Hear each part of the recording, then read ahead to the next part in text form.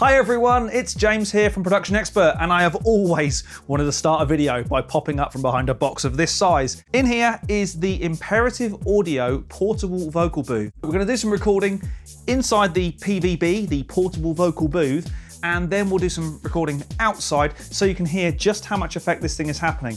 What I'll also do is I'll leave a microphone outside the PVB, the portable vocal booth, so you can hear how much sound is escaping from it out into the real world. This thing is designed so you can have a real vocal booth sound without having something actually physically sitting on your shoulders like the Isovox does, but it's portable, it's transportable. Don't get me wrong, it's a sizable chunk of thing, but when you see it set up, I'm pretty sure you'll be impressed. Depending on how you're going to be using the PVB, they've actually cut a slit into the acoustic material and into the metalwork, so you could slide a microphone stand through there if you really wanted to. Something heavy duty like a latch lake would work really well there. Drop your microphone down and have it come down from the front. Alternatively, like I'm going to be doing, the microphone stand could be in front of you.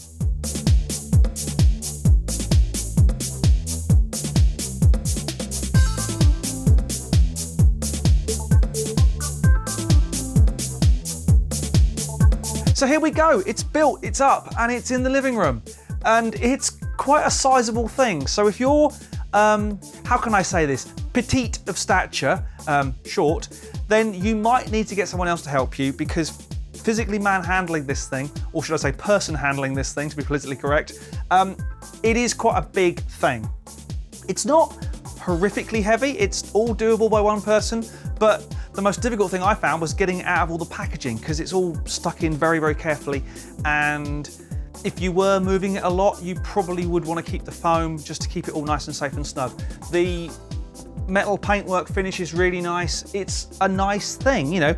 It's, as vocal booths go, not enormous. It definitely is what I would call portable. The fact that you can sling it on your shoulder, if you've got shoulders like Arnie, then you know, it's not a bad thing.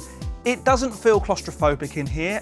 We get the nice music stand, which is great. That all mounts nicely. The Studiospares light, nice. And yeah, it's just a really nice place to be. So the next thing to do is to do some recording. So first up, I'm gonna record a vocal, and you'll hear the vocal mic inside here with me singing. Then I'll bring the vocal mic out here, and you'll hear room tone and room noise and reflections and stuff. This is not a treated room, this is my living room. There is a sofa and curtains and sort of a carpet, but it's all solid walls, wood floor, so you're gonna get reflections, you're gonna get, well, normal house noise, I guess. Then what I'll do is I'll sing that way, but I'll put the decent mic, the condenser mic out here, so you can hear, and I'll sort of turn around, so you'll get an idea of how much this is actually isolating you from the outside world. Unlike something like the Isovox, where I think the Isovox is designed to keep the noise in. Obviously, it will improve the tone getting to the microphone. You won't get so much room tone or reverberation. This thing is very much about quality of sound. It's about keeping the sound nice in here. So it'll be interesting to find out how much sound gets out to the microphone when I'm kind of talking or singing that way and then this way, and compare the two. You'll get where we're going. So I've got a large diaphragm condenser mic set up in here. This is the Simple Way Mic 1, one of my favourites for VO and vocals and just a good all-rounder. And I'm going to sing into this. It's about, probably I'd say 6 to 8 inches off the foam. It's all lovely acoustic pyramid type foam, anechoic chamber type shape. Very lovely. It's just a really nice place to be. I don't feel claustrophobic. Yes, we've got the lid on, but actually it just sounds really nice. I suspect you can probably even tell the difference when my mic is on, I'm on the lav mic right now. The difference between my voice out here and in here. Certainly I can hear the difference in my voice in here, which kind of makes sense. So let's try some vocals and see what we get. Talk to her, talk to him, let the whispering begin. Make it big, make it bold, and the story will unfold. Pass it on, pass it out, at the element of doubt. Talk to her, talk to him, it's a game of Chinese whispers.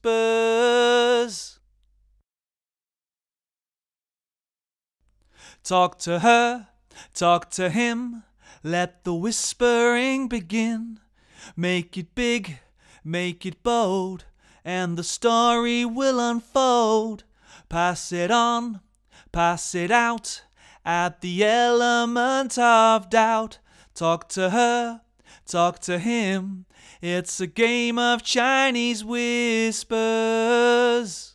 So this time I'm going to sing that way, but the mic's out in the room, and then I'll turn around so you'll hear the difference in tone. I'll turn the lav mic off, obviously, and you'll hear exactly what this thing's doing. Talk to her, talk to him, let the whispering begin. Make it big, make it bold, and the story will unfold. Pass it on, pass it out, add the element of doubt. Talk to her, talk to him, it's a game of Chinese whispers. Definitely one of the most bizarre recording sessions I've ever done. I want to try one last recording. Now we know that microphones generally, so certainly cardioid microphones, are more sensitive from this way. And the issue that we normally have is that microphones are picking up the sound from behind you and around you. Obviously, cardioid mics are not picking up so much from behind. So let's try another take of this vocal and let's see and hear the difference, see if there's any. Talk to her, talk to him, let the whispering begin. Make it big, make it bold, and the story will unfold. Pass it on, pass it out, add the element of doubt. Talk to her, talk to him, it's a game of Chinese whispers.